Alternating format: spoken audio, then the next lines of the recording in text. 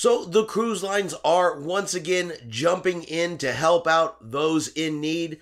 And this time it's going to be with the recovery efforts in New Orleans after the recent Hurricane Ida devastation. And we're going to get into it right after this.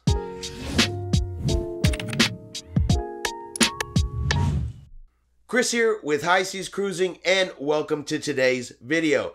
Alright, so we all know that Hurricane Ida has just torn through Louisiana, knocking out power, buildings, creating floods everywhere, just totally destroying people's lives, property, and leaving the state in a complete and utter disaster. But we do have two cruise lines who have recently jumped in to help out, and that is going to be Bahamas Paradise and Carnival Cruise Lines. So Bahama Paradise's Grand Corsica, their one and only cruise ship, and Carnival Cruise Line's Carnival Glory are both in New Orleans, where they will be used to house first responders and frontline workers engaged in recovery efforts. Now, due to this, Bahamas Paradise has canceled all cruises here in the foreseeable future and has not specified a date when they will resume cruising. Carnival has stated that the Carnival Glory will be assisting through September the 18th,